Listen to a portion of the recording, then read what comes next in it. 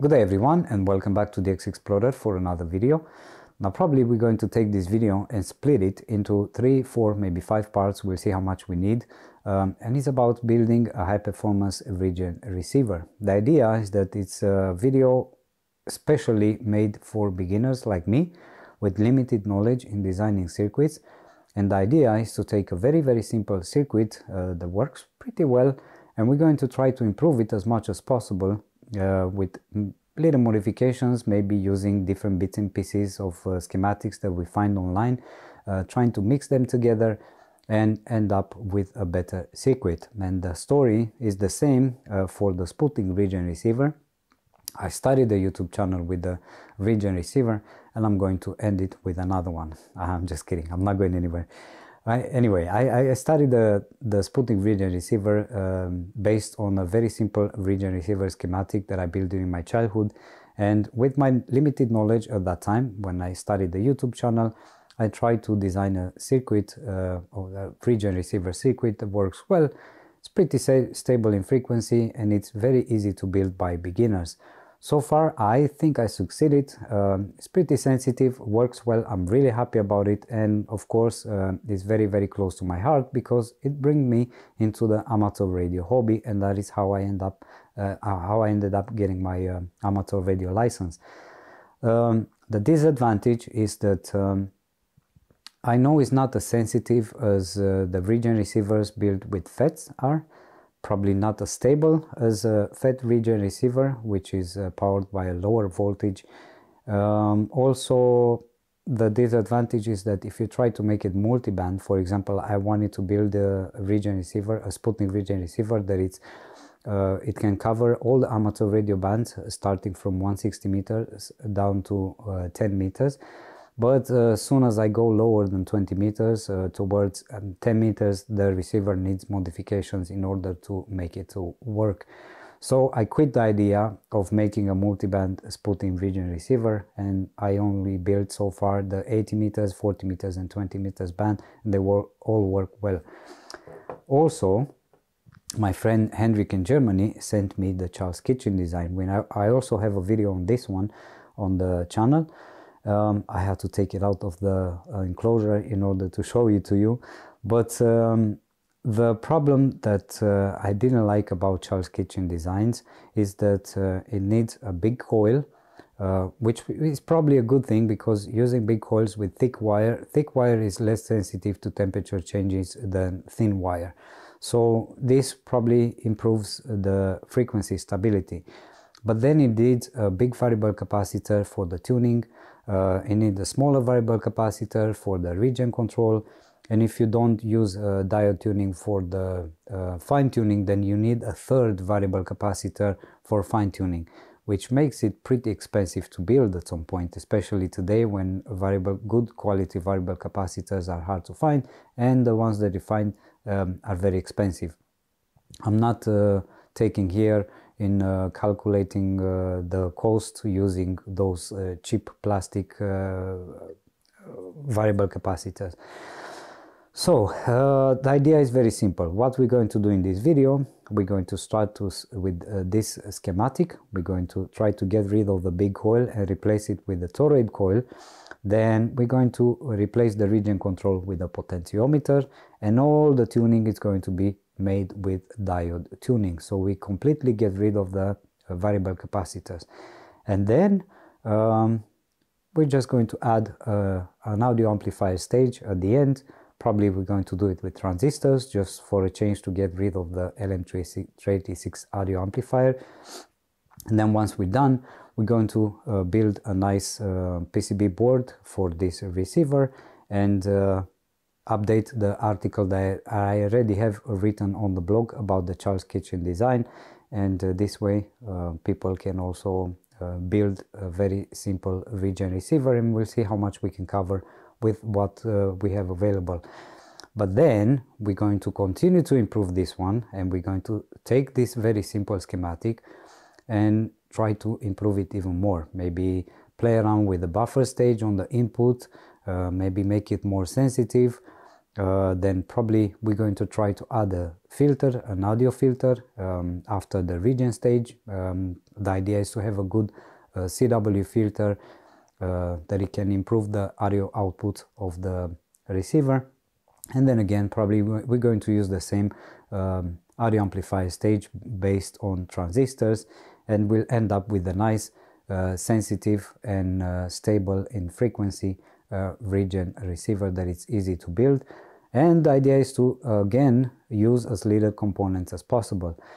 And of course, if it's possible at the end to also make it multi-band, so we can cover as much as possible, starting from the 160 meters band down to the 10 meters band, because we're mainly concentrating on the amateur radio bands, not so much on the general coverage AM broadcast band.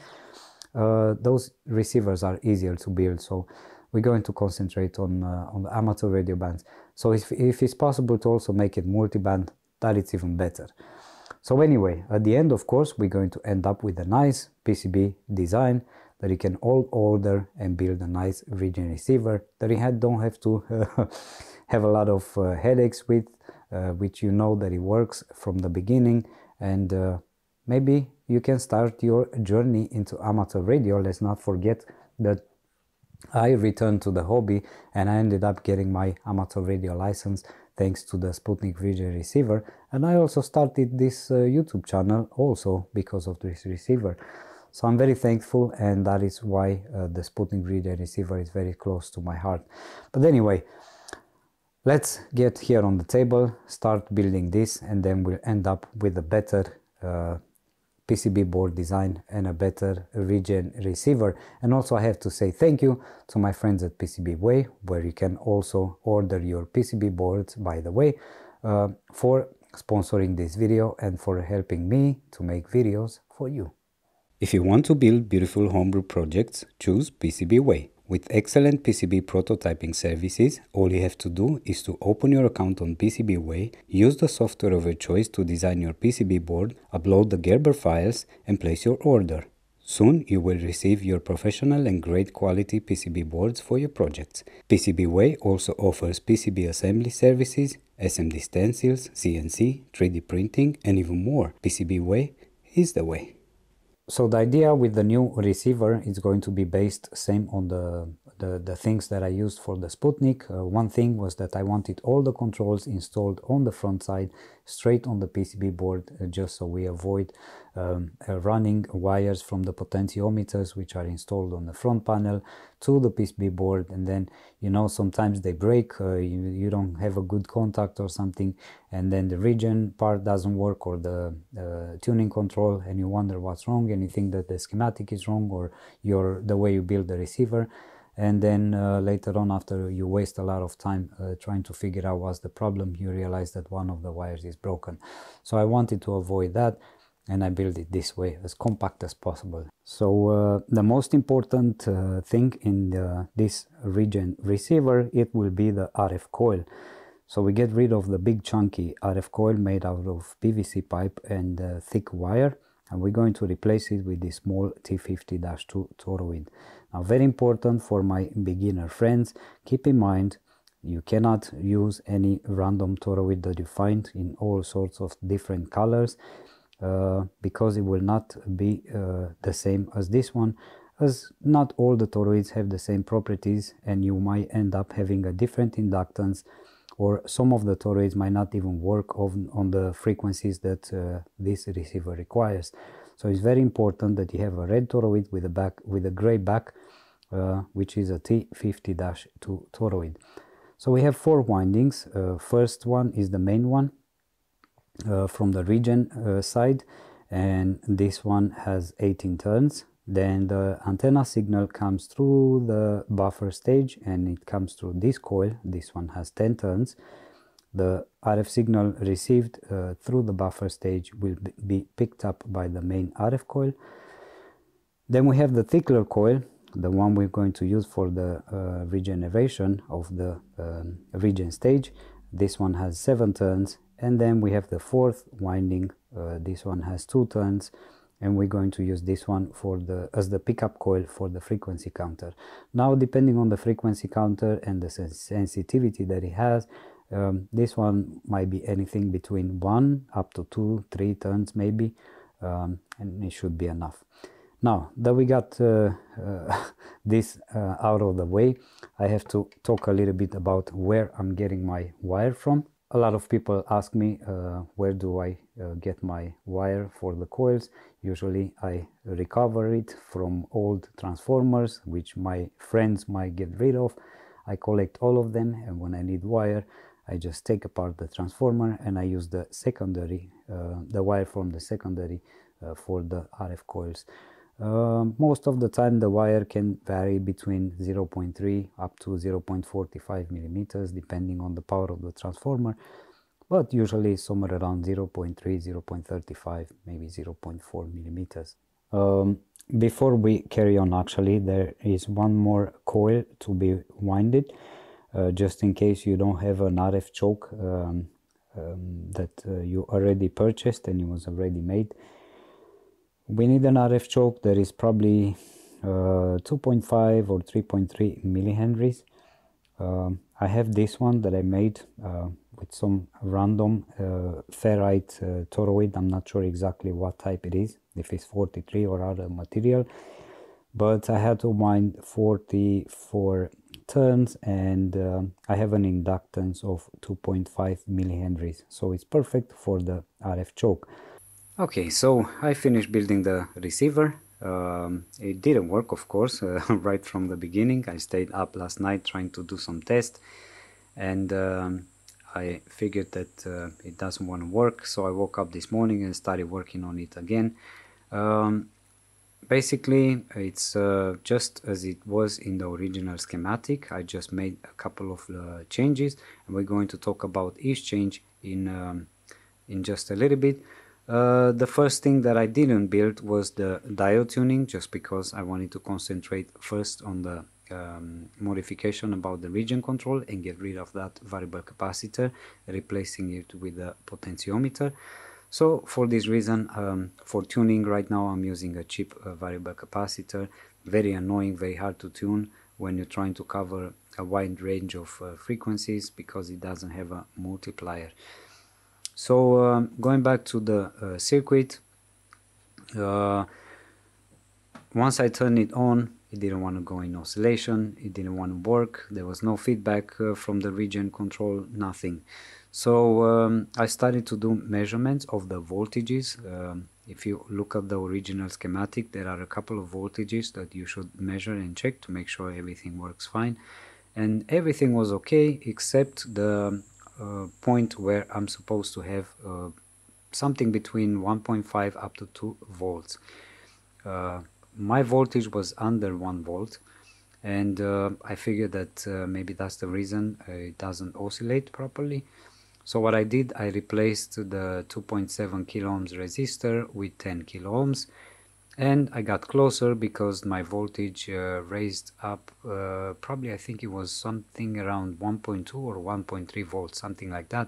And of course I could see already that the regen control started working, but not properly. So because I didn't want to go higher in value with the resistor, I decided to play around with the 470 picofarads capacitor that is connected between the potentiometer and the feedback coil. So first of all, I didn't know how it will work, so what I did, I dropped the value down to 60 picofarads, and yeah, nothing worked. So I figured that probably I should go a little bit higher in capacity, so I increased the value from 470 picofarads up to 680. We might play around with that value later on at some point, once we finish building everything, in order to get a smooth regeneration control. The potentiometer that I'm using, it's 1 kilo ohms at this point. I tried 5 kilo ohms, but it seemed a little too much. So for now I'm going to stick around with 1 kilo ohms. It seems to be very smooth, and I like it.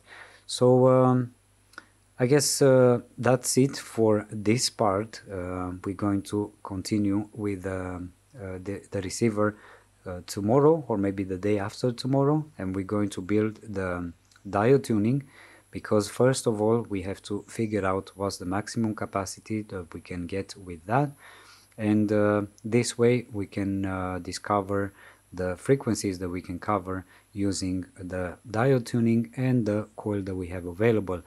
So after we finish building the main tuning and the fine tuning using diode tuning, we might have to modify the main winding of the coil in order to cover the frequencies that we desire. For me, for example, I would like to cover something between the 80 meters band, so something from 3.5 megahertz, and if it's possible to go a little bit over the 40 meters band, so over 7 megahertz, that would be great. And this way I can cover at least 3 amateur radio bands, 80 meters, 60 meters and 40 meters, and also broadcast bands in between. And I will be happy if it works that way. After that, in the third video, we're going to continue with the audio amplifier, and probably we're going to play around with a little bit of audio filtering to get it to sound better for CW and SSB. And yeah, we'll carry on from that after we finish testing everything. For now, all I can say is that it can cover with the coil that we just described earlier, something between 10 megahertz all the way up to 20 megahertz. So it's not bad. At the end of the video right now, I'm going to play around a little bit so you get to hear the way it sounds as it is. Of course, really bad to control it with this variable capacitor, but at least you get to have an idea about the way it sounds. I'm still not happy about CW and SSB signals, but that's very hard to tune with this capacitor as well. And also I might have to make adjustments to the regen control in order to make it better. But for now, that's it, and I'll let you listen to the receiver for a little bit, and I'll see you in the next video so we can continue. We'll see if we can manage to improve it or destroy it, but hopefully to improve this receiver and learn a little bit on the way. So thank you so much for watching, and I'll see you in a day or two. Until then, 73, and have a magical rest of the week.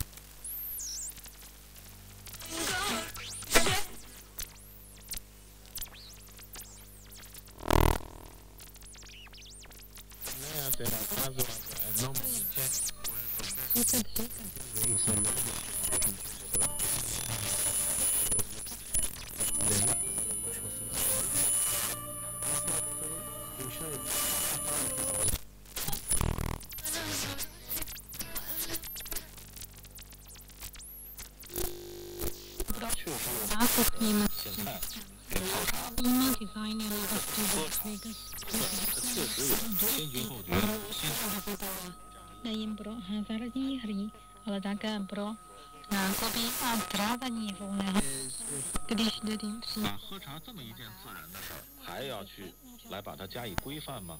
所以很多人都会有这样一个疑问。其实呢，这种疑问和这种已经呈现的这种做法呢，